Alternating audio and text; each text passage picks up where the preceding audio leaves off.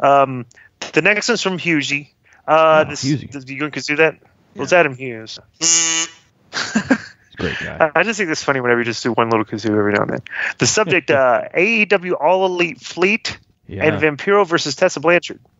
This one is for Disco because he doesn't hold back. AEW just announced that their TV show is going to be called All Elite Fleet.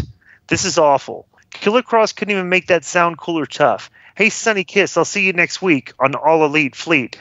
That's like him doing a cross promo. That name is almost as bad as Vampiro's Rituals. That's his podcast that his 6 fans from India listen to. The questions from everyone. Just a few days ago, Vampiro trashed Tessa Blanchard Twitter by telling her to stop posting photos that show off your ass. First of all, how much CTE can one guy to actually not want to see her ass?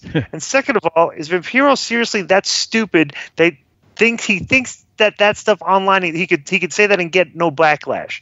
Maybe it's because his co-host is a fucking dumb hit lunatic that he's been acting this way, or has Vampiro always dumb backstage? P.S. Disco, make Konnan do my podcast. Konnan, I think that you should do Hughie's podcast. Oh, well. Yeah, you know as well as I do that I'm not going to go on his podcast. I think, and I'm going to repeat this one more time, I think he's corny and boring, so there's no way I'm going. Let's talk about this. Vampiro has here's what Vampiro's done in the past. He's gone after people that remember he was saying Penta was pudgy.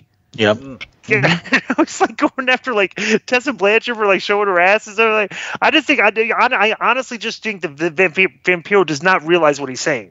I mean, you know him better than I do. I just thought he was tone deaf, and I thought when he did it, I just thought to myself, "This is gonna be beautiful to watch," and it was.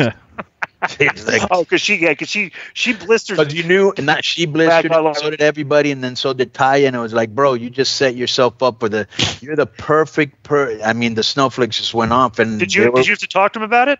No. He knew. Like right. he found it himself, right?